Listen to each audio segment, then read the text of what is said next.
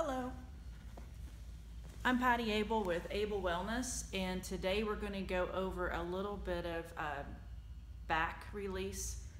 Beforehand, I was lying on some heated pads that we have. You could use a heating pad underneath, but just to kind of warm up the tissue before you start.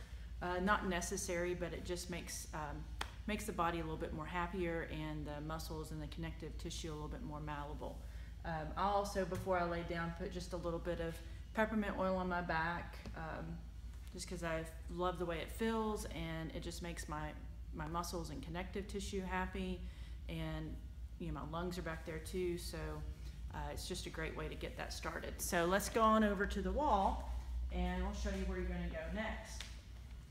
So I like using a couple of different props when working on my back.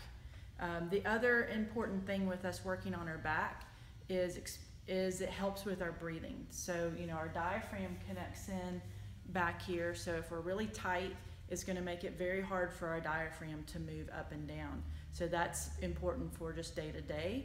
It's also very important for anyone who does sports, because that's what's going to help you with your endurance.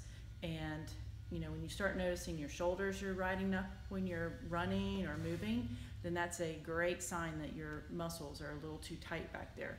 So I like to start first with the spiky massage ball, and I just bring it right in between my shoulder blade and my spine, and I'm just going to lean up against the wall so that the weight sinks into it. And then I'm just going to roll up and down. So also make sure you pay attention to your posture here. So we want a nice crease in the hips as we lower. We don't want to be scooting out.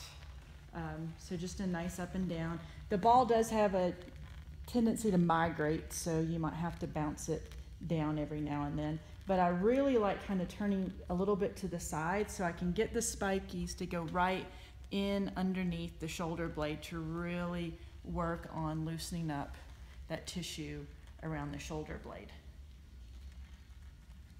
And I just like to work all around that area. Of course, I'm only going to do one side right now for today. You'll, of course, go over and do the other side after you're done.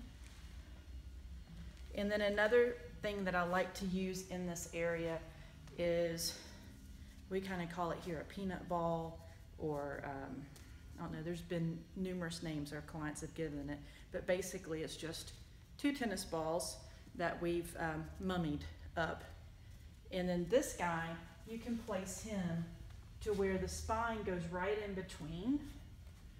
And same, you just kind of walk your feet out a little bit, and then you get that squat up and down. So you want to make sure your shoulders stay relaxed when you're doing this. So along with getting all this lovely release work in the back, we're also getting a little work in the legs.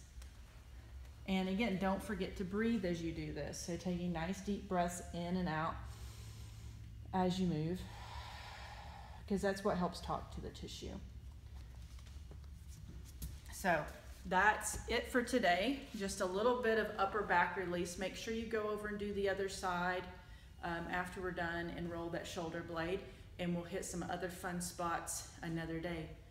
Blessings, and again, this is Patty Abel with Abel Wellness. See you.